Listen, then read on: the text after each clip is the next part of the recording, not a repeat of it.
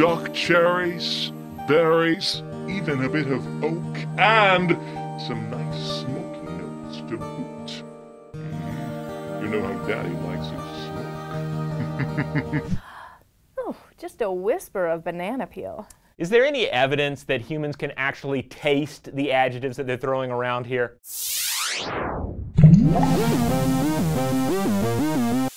The 1997 Merlot might be called liquefied Viagra. An incredibly sexy nose of smoke, black fruits, cappuccino, and toasty wood is followed by an expansive, terrifically concentrated wine with a sumptuous texture, no hard edges, beautifully integrated acidity and tannin, and a long 35-second finish. Is that a description from a bodice-ripping romance novel? No, those are the tasting notes of a 1997 Merlot from the book Parker's Wine Buyer's Guide by Robert M. Parker. Swirl and sniff, my friends, because wine tasting is big business with what seems like a bottomless bowl of word salad to go along with it. But is there anything to this palate sensitivity? Can we humans really suss out the particulars of wine with all the different grape varietals? Well, in a 2001 study, researcher Frédéric Brochet asked 54 wine experts to give their opinions on 2 different glasses of wine, one red and one white. Now here's the rub. Both glasses contained white wine, but one had been dyed with red food coloring to appear as though it might be a Merlot or a Cabernet. According to Robert Gonzalez, writing for IO9, quote, the experts described the red wine in language typically reserved for characterizing reds. They called it jammy, for example, and noted the flavors imparted by its crushed red fruit. Not one of the 54 experts surveyed noticed that it was, in fact, a white wine. So if we can't even tell if it's a red or white wine we're drinking, what about all those other descriptors like vegetal, jammy, or even barnyard? The Wall Street Journal's article, A Hint of Hype, A Taste of Illusion by Leonard Molotnow, cites a 1996 study in the Journal of Experimental Psychology. It turns out that even flavor-trained professionals can't reliably identify more than 3 or 4 components in a mixture, although wine critics regularly report tasting 6 or more. In fact, the adjectives we use subconsciously change depending on how expensive we perceive the wine to be. In a follow-up to Frédéric Brochet's 2001 study testing whether experts could tell the difference between red and white wine, Brochet presented 2 bottles of Bordeaux to wine experts. Both were the same modest brand, but they had different labels. Guess what? The fancy label earned heroic descriptors like agreeable, woody, complex, balanced, and rounded, while the cheap-looking label earned crappy adjectives like weak, short,